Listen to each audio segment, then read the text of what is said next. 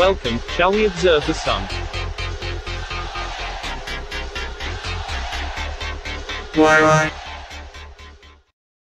Two spectacular CMEs billowed away from the far side of the sun on September 5th. The source was Farside sunspot AR3413, which has become hyperactive only days after turning away from Earth. Here they can be observed on the LASCOC2 and C3 filters. Up next, on this HMI intensity gram map, there are 7 sunspot regions on the Earth-facing side of the Sun today, with sunspot AR3421 showing the most activity the last 3 days, with 3 M-class flares erupting Earth-facing.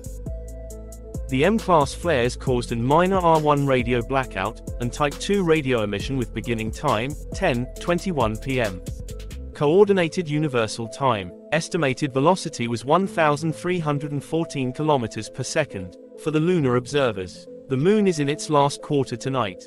Illumination, 54%.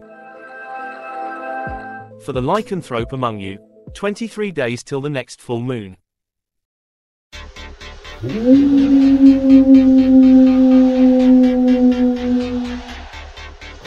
And as always, sit back, relax, and let me keep my eye on the sun for you.